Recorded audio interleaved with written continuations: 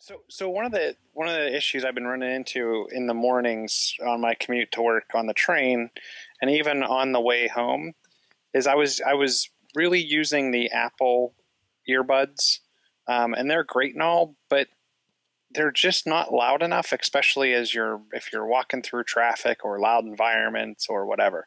Um, you'll note the huge cans I have on to talk on this podcast, and I've reviewed those as well before. So I needed something that was kind of the earbud, but high quality, but and not as heavy as something like a full blown Beats headset type thing. I needed something I could wrap up and put in my bag. So I went out and grabbed the Bose Sound True Ultra in-ear headphones. And the thing that I really like about them is the molding, and I'm going to try to put this up real close to the camera. The molding is kind of like, it has this half moon piece that kind of fits nicely up into your ear.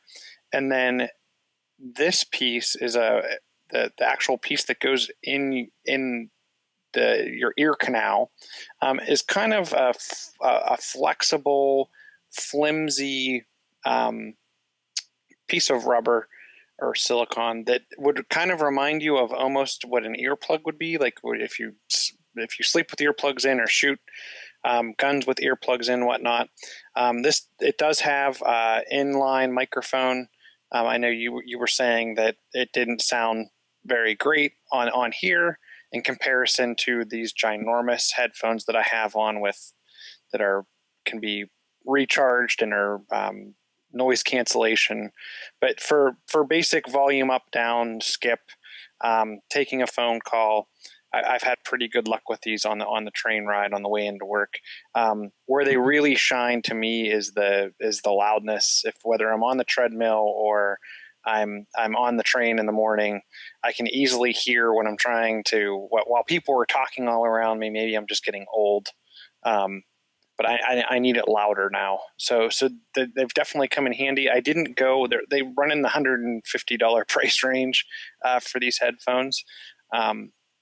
So they are a bit pricey. You can go all the way up to the $200 price point, where they do have the noise cancellation built into them.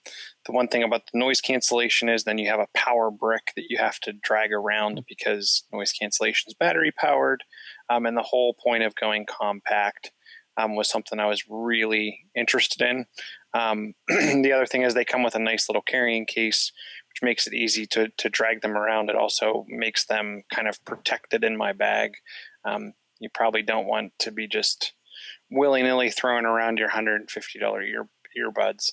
But I will say they're super comfortable. I can wear them all day with no discomfort. Even these, if I have to wear these for 8 hours, they get my head gets a little squeezed, and I find myself at probably hour 7 or 8 straight, I start getting a bit of a headache. I've worn these all day long, and at hour 10, there's still no pain. So I'm pretty impressed with them. Pretty happy with them so far. Like we were talking about, I wish the microphone was a little better, but when it comes to just some earbuds, obviously the mic isn't the first most important item on those.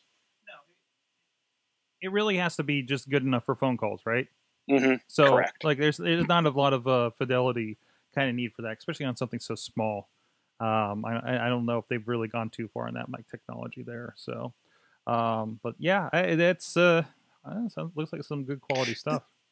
That's one service. If anyone knows of anything that I'd be interested in, is I wish there was a service where I could call into it. And I guess you could kind of do this with your own voicemail if you were careful with how you did it. But I wish there was a service where when I'm doing headset tests, I could call in and it would automatically catalog what headset I had plugged in, and it would do like a voice sample. So then I could go back and listen to it and see what the other people on the other end are experiencing. Right. Right.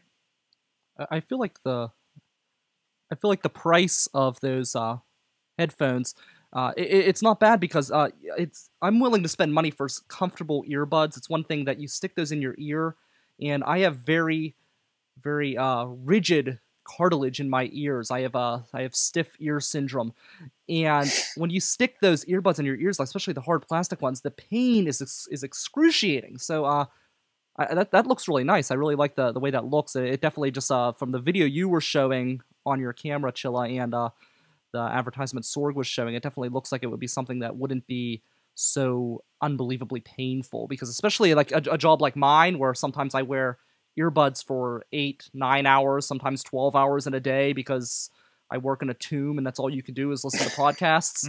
That would be wonderful. And I've been I've had over ears and 8-hour days. I'm sitting editing all day long, you know, and they get there's a bit to them.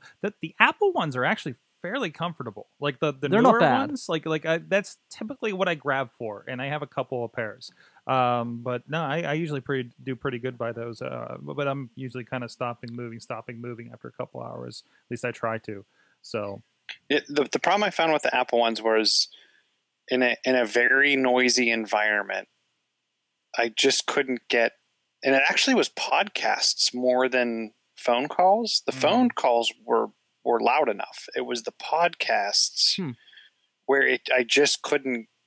If a train drove by or a loud siren went by, I couldn't hear. And with these, the plastic is soft, and I don't want to say flimsy, because to me flimsy kind of makes it sound cheap. But the Bose are perfect. Okay. Well, check them out. Here's my problem. I will lose these. And that's why I don't spend money on earbuds, especially. Like, I can tell you where 2 out of my 3 pairs are, and I'm not entirely sure where my skull candy is right now. Probably in that bag.